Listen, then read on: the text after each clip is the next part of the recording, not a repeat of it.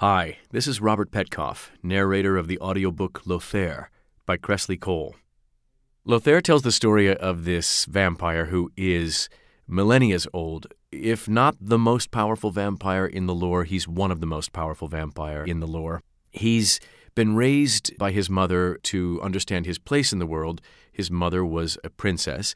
He is a prince, even though he's a halfling, a half-son, a bastard. But he's the son of a king, he's the grandson of a king, and so he's been raised to believe he is royalty, he's regal, and his entire life's mission is to regain the throne and to conquer the kingdom that expelled him. And in order to do this, of course, he's going to have his bride.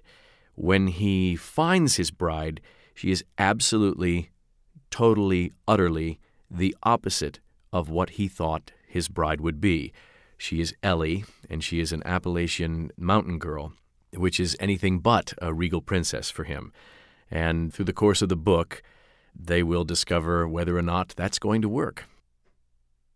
I have to say, it's quite gratifying that people are enjoying the way I'm reading the books, certainly the way I've read A Hunger Like No Other.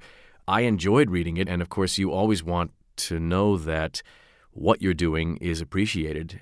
It's difficult as a narrator when you're doing scenes of a very intense nature like that to make it believable. You don't want to make a love scene something that feels comic. You want to invest in it as much as you can to make it real, and it seems that the responses that Hunger Like No Other has been getting is that people are believing that and are enjoying the book. And as an actor, of course, that's very gratifying to know. I think my favorite part about narrating the books is that she does create such distinctive characters with such different voices and, of course, different dialects. And that's a wonderful challenge to an actor, is to have a dialogue between a Scottish werewolf and a New Orleans vampire, or a sort of hip, up-to-date Valkyrie. And the challenge of zipping back and forth between those characters is wonderful. It's exciting. It's difficult, and at times you do have to stop and go, wait, who's talking here? Which voice have I got to use here? But it's great fun to try to create these characters.